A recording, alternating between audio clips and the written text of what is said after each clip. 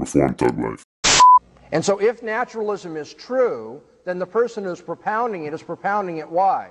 Because his or her brain has required them by the laws of physics and chemistry and biology to say this sort of thing. It's not as though they have the freedom and self-awareness to think about different theories, evaluate evidence, and make a choice as to which is right or wrong. They just have to say whatever they have to say.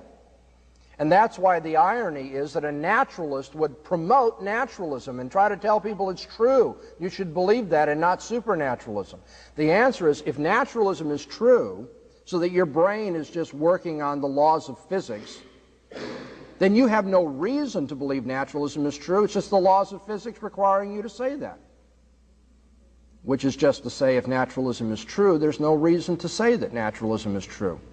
You're just forced to say that, just like I'm forced by the laws of physics to say the opposite.